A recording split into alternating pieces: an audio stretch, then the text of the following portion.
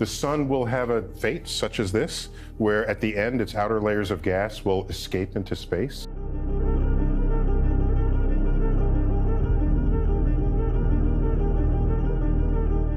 The James Webb Space Telescope keeps finding galaxies that shouldn't exist, scientists have warned. 6 of the earliest and most massive galaxies that NASA's Breakthrough Telescope has seen so far appear to be bigger and more mature than they should be, given where they are in the universe. Now, the esteemed theoretical physicist and futurist Michio Kaku has broken his silence on the fate of the Big Bang. Well, that's the problem. The James Webb Space Telescope is upsetting the apple cart. All of a sudden, we realize that we may have to rewrite all the textbooks about the beginning of the universe. The new findings build on previous research, where scientists reported that despite coming from the very beginnings of the universe, the galaxies were as mature as our own Milky Way. And a new paper has appeared to confirm those findings by testing the galaxies to better understand how they formed. It suggests that if scientists have not made a mistake, we may be missing some fundamental information about the universe. If the masses are right, then we are in uncharted territory, said Mike Boylan-Culkin from the University of Texas at Austin. We'll require something very new about galaxy formation or a modification to cosmology. One of the most extreme possibilities is that the universe was expanding faster shortly after the Big Bang than we predict, which might require new forces and particles. It suggests that the information from Webb proposes a profound dilemma for scientists.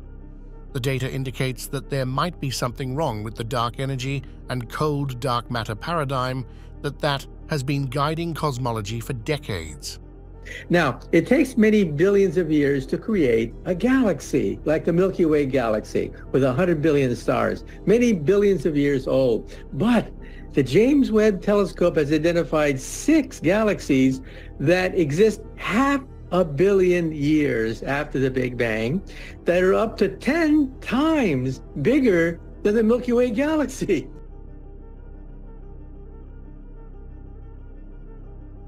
Usually, galaxies convert around 10% of their gas into stars, but the newly discovered galaxies would have to be converting almost the entirety of it into stars.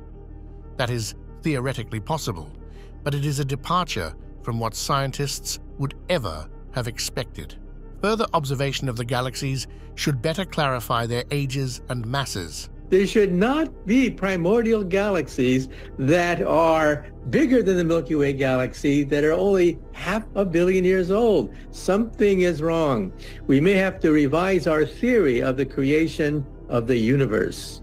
It might show that the observations are incorrect, that supermassive black holes at their center are heating the galaxies up, so they look more massive than they are, or that they are actually from a later time than expected, but look older because of imaging problems.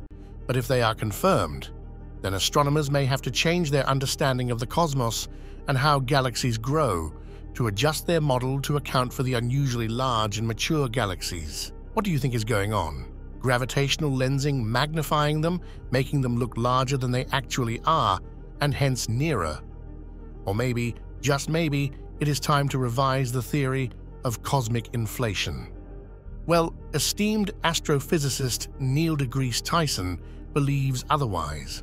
The tenets of the Big Bang, that the universe started out small, hot, dense, where matter and energy were a primordial soup, where the forces of nature had merged. All of that is thoroughly supported by observations. Mr. Tyson does have a talent for using humor and wordplay to convey his messages and make complex topics more accessible. For example, he once tweeted, "Just an FYI, the odds of any of us existing are 1 in 10 to the power 2,685,000. That's 10, followed by 2,685,000 zeros. In other words, 0. So just be happy you exist." Now he breaks down the Big Bang in a simpler way.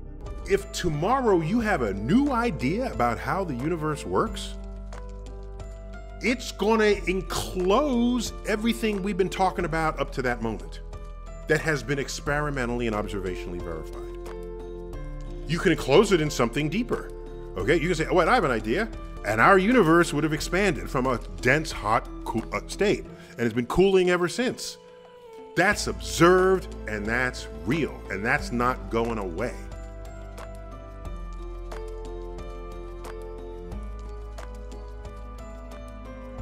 People say, oh, Big Bang is in trouble. Scientists go back to the drawing. But Big Bang is not in trouble. It is a whole thing that could conceivably fit in a deeper, bigger idea. The early universe was cold instead of hot. That's not going to happen. That's not how science works. Now, it takes many billions of years to create a galaxy, like the Milky Way galaxy, with 100 billion stars, many billions of years old. But the James Webb Telescope has identified 6 galaxies that exist 500 million years after the Big Bang.